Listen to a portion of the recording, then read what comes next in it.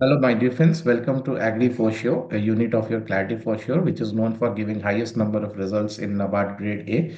Right. So we will today try to discuss life cycle of an hen and terms associated with the overall life cycle of hen, because this topic is very important both for your Nabard examination and also for your IBPS AFO examination. So we will see all the terms and terminologies what they can be asked. If you go through this chart, right, nothing more can be asked, right, about this. So let's discuss one by one so that you remember the things sequentially, right? And you do not confuse up with the thing, right? How many weeks, how many days, which, right, in which stage it is called what. So we'll discuss each and everything.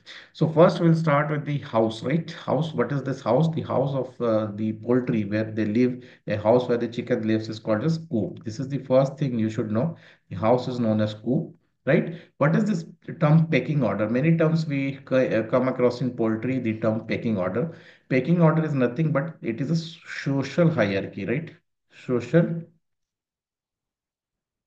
hierarchy associated with the poultry birds. The poultry bird, which is the strongest, which is having the strongest beak, right, dominates over the all the flocks, right? So the social order or the social hierarchy as per the dominance is known as pecking order. So this is the first two terms from where we have started. Now in this coop, right, there will be living two type of right entities. The first entity we can call it as hen, and the second entity we call it as rooster. So what is hen? An adult female chicken, right? Adult female chicken, which is a very common word everybody is knowing, is known as what? Hen. And adult male or mature chicken is known as rooster. Now, when we use this term adult, right, or we use the term mature, what does this indicate? This indicate that their age is above 20 weeks. Whenever we say adult or mature, or whenever we use the term hen or rooster, we mean that the age they have surpassed is above 20 weeks of age. So this is the two things you have to remember. Above 20 weeks age, we call it as hen or rooster. Now there are two things. The physiological appearance, if we go for the hen and the rooster, sometimes what happens, you have seen this red mass-like structure in the head of cock or the rooster, we call it as quam, and we can see fleshy structure from the beak, right, below the beak of hen, then we call it as wattle, right? So there are two terms they ask in the examination, wattles. Wattles are associated with poultry birds, that is a fleshy structure below their beak, and quam is very common word as most of you might be knowing. This is the red fleshy in the right rooster. Another term that we get from the physical appearance, right? Physical appearance term we have seen cow, we have seen wattle. Another physical appearance term is henny feather. Do you know what is henny feather? Anybody? But do you know what is henny feather? Henny feather means when the male bird, right? When the male bird, that is rooster, develops feather that is similar to the female bird. Right? You can see the feathers of the female bird and the male bird are different. But if the male bird is having feathers similar to the female bird, then we call it as a henny feather, right? This was the another term that you can remember. So we have till now covered coop, hen, wattle, rooster, henny feather. These are certain terms. Now, what is another term is straight run. Straight run means unsexed group of chicks. Unsexed group of chick means when the chick are just say few days or few weeks of old. So there is no sex differentiation in the chicks, right? There is no sex differentiation. You cannot determine that which is male bird, which is female bird. So if we take a flock of birds, right? If we take a flock of chicks, better to say, then 50% will be male and 50% would be female. Female. That is only known as straight run. That is only known as straight run. Okay? So this is another term you should know. Now, once the mature, that is above 20 week, they are sexually mature. We call them sexually mature.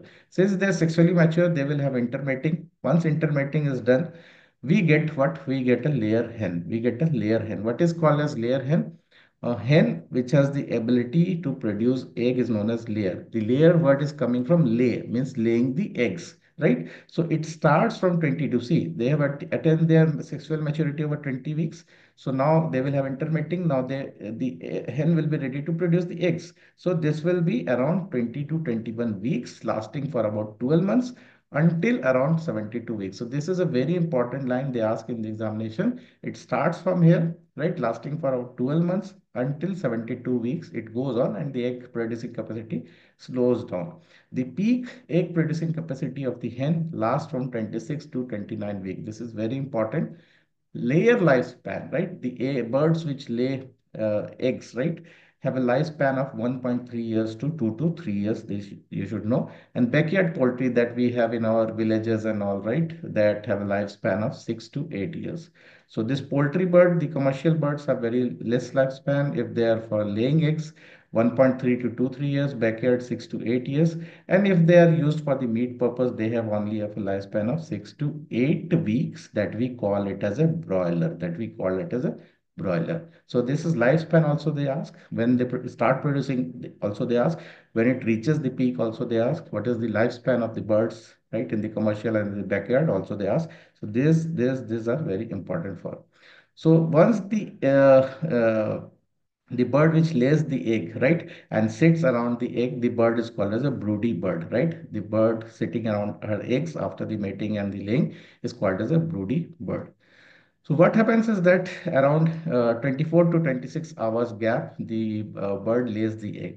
If one egg is laid, then another 24-hour gap, another egg will be laid. This is also asked. And once the first egg is laid, the what happens is that the next egg formation starts within the bird in 30 minutes of time only. The process initiates. Okay. So once the egg has been there. So what happens is that the egg needs particular warmth and temperature. So in natural conditions, the mother bird, right, will give the warmth to the eggs. If this is not possible in the case of commercial cases, so they keep the eggs in instrument called as incubator. Now, incubator can be divided into two types, the setter and the hatcher. The setter is what where the eggs are kept for first 15 days, right? And hatcher is where the eggs are kept for last 3 days when they are just going to be hatched. So another thing that they ask in the examination, what is the temperature and RH condition for the incubator? So for setter, the temperature is around 99.5 to 99.75 degree Fahrenheit, and RH is 55 to 60%. Similar for the hatcher, right? The temperature is 98.5 degree Fahrenheit and RH is 65 to 75 percent of relative humidity. So these factors are very important and asked in the examination. Another term that we see in examination is the physiological zero. What do you mean by physiological zero? Anybody who knows the meaning of physiological zero? Physiological zero, as the name only indicates, the temperature where the embryonic development does not take place. If you give the temperature below certain mark, the eggs will not hatch and the embryo inside the eggs will not develop. So that temperature they ask what is the physiological zeros? It is 75 degree Fahrenheit or 24 degrees Celsius. This is very VVI. This is very, very, very important, the physiological zero.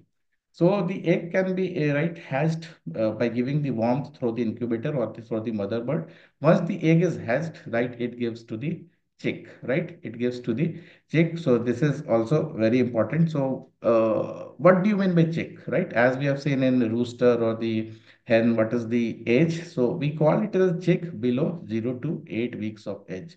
We call it as a chick. Thing to remember, we call it as a chick, right? Only when it is 0 to 8 week of age, right? This is there.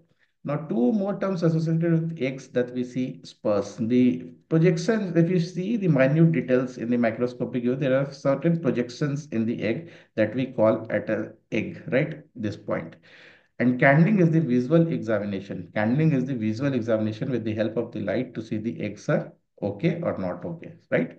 This is there.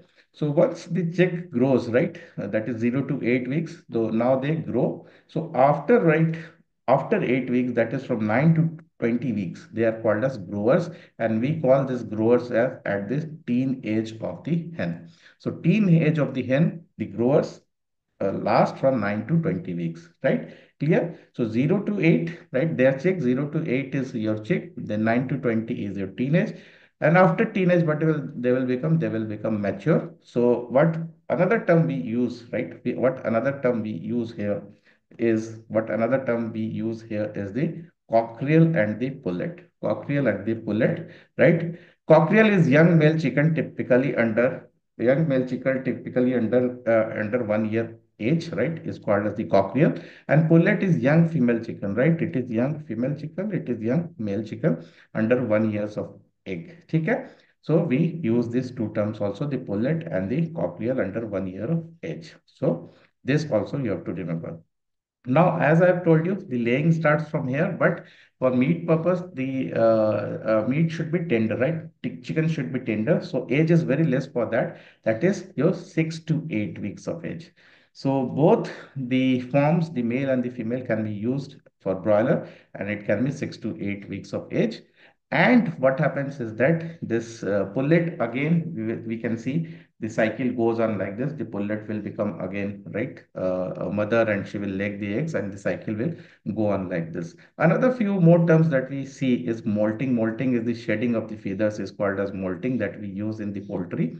Crop. What is the crop? Crop is the portion in the digestive system of the bird where it stores the food, where it stores the food before it gets digested, right? So it is known as crop, you can remember. Stacked chicken is another terminology that we use for the male chicken up to 10 months of age. In many books, you will see the term stacked chicken up to 10 months of age.